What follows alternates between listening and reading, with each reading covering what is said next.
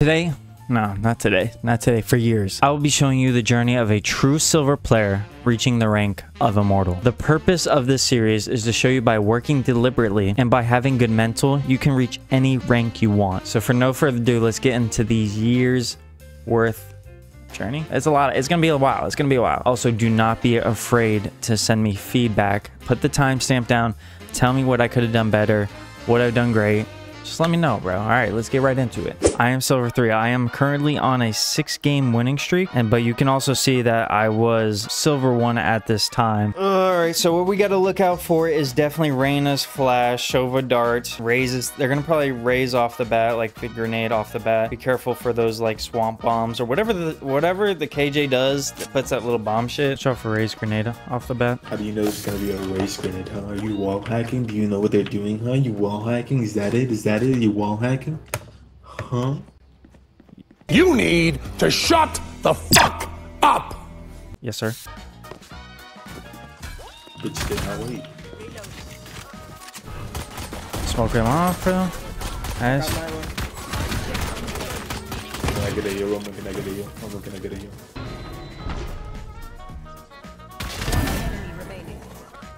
To your left, to your left. No. To your right. Oh, to your right. To your right. Oh, these kids are trolling. We did good. I think our crosshair playing was good. That fight against Raze, we could have done a lot better. I'm aware of that. I got to figure out what we have to do after that. And that's where I come in. I'm going to VOD review this as we go every episode. It looks like my crosshair was too close to the wall or too close to the angle that we're peeking. So I didn't have enough time to react, obviously. So maybe I should hold my angle a little bit farther away from the wall until I build and get used to like that type of reaction, which as a silver player, I'm not there yet. So, and farther away against the wall, at least for right now as a silver player. So what I'm gonna do is smoke off right off the beginning. Watch out for this over there. Oh, that shit. They call that shit, boy. 66, bro. That's not his head somehow? Nice. Kill. 66 on silver, so it's like 2 tab.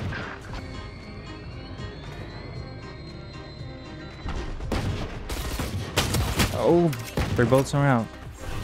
I think we should rotate now. Damn. Oh, they should probably fight that together. Together. Nice, that was good. So there is a lot to dissect here, good and bad. I love how I called out the raise grenade last round. That way my teammates starting out the round kind of have a sense of idea like, oh, this shit might be happening. Look at all of them scurry back, which is good. They were ready. They were prepared. That's what I did. My communication prepared them for the future. There's a couple reasons why I loved how, I just shot through the smoke. One, I see the bullet tracers coming at me. The smokes are closer to them, meaning that because I'm farther away from the smoke, there's more variation of where I could be compared to them, where the smoke is close to them. That way I have a idea of where they actually are. My gun is suppressed. They really don't know where I actually am. So it was good just to throw shots. Like if you have a Phantom or a Spectre, it's really good to throw shots. That way they don't know where you are still. That's what I loved about the smoke play. The reason why I lost the Sova gunfight is because of gun hygiene. And the reason why is because I have a Spectre. I'm about 30 meters away from that Sova. There is no reason that I should be crouching down and shooting at this Sova, being a sitting duck for him with a Spectre. I was looking at the stats. Where do I get these stats? Right here. From 15 to 30 where I'm approximately am, maybe more, right? It could be 33, 35. The headshot is 66. The body's only 22. So 3 bullets is going to give me what a headshot is. I honestly should have just popped 2 to 3 shots, move out of the way. I could either fall back with my team, which I eventually did, as you saw, or there's something that after watching this that I could have done. I realized I have 1 smoke. What I could do is smoke the middle distance between me and him. That way it separates us two, and that way I could advance. I could either go through the smoke or I could take a left and eventually fight the Raze. But that way, that distance, I have a better shot of killing him in the future because the distance will be much closer around there. And as far as the Raze fight goes, I had better distance, right, with the Spectre. It's a little bit better. But the only thing, as you will notice, is my first shot got screwed. I didn't sit still when I should have. My first shot off the mark. One thing I shouldn't be holding my crosshair this close to the smoke. I should be having a little distance because they're not going to see me right away. They're unprepared. They do not know where I am. I could have repositioned myself a little better here. I will admit that. My first shot was off regardless, but still, I have to stand still when I'm taking these gunfights. That way my first bullet is on point every time. On to the next one.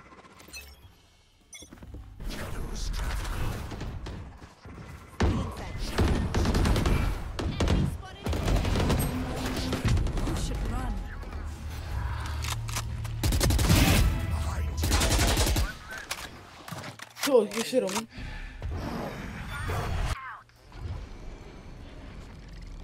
I'm gonna get more kills. I'm gonna be a little more aggressive. Oh, I'll take that shit.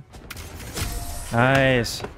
That was a really good fucking move I just did. I think the spot back there is fine, right? But I think it's very predictable looking back at it. But hey, we eventually got the play. The Killjoy was trying to find us. We got him. Our first shot was off. Same thing as last round. I need to sit still when I'm shooting. Obviously, the great play of just killing the KJ so my team can enter on site, which was beautiful. Only other critique of this round is just my crosshair placement looking back down because I don't know where the raise or clove is. So I need to be prepared and not just autopilot and pretend this is Call of Duty. Yeah, good round. Nothing really to complain. All good, pretty much. I got to praise myself where I can be praised, so.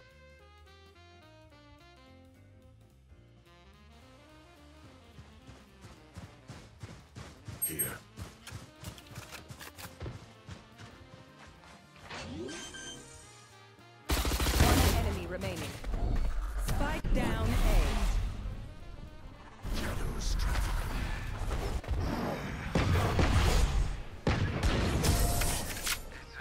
That's what we love to do. So we had 2 of our teammates die right off the bat. I'm literally left alone on C. I know they can be entering anywhere, so I'm just gonna stick to C. I'm gonna hold down C. Eventually, I do hear 2 footsteps coming, so I know it's a C push. But I only hear 1 enter on site, which I thought was kind of crazy. So I hear him plant.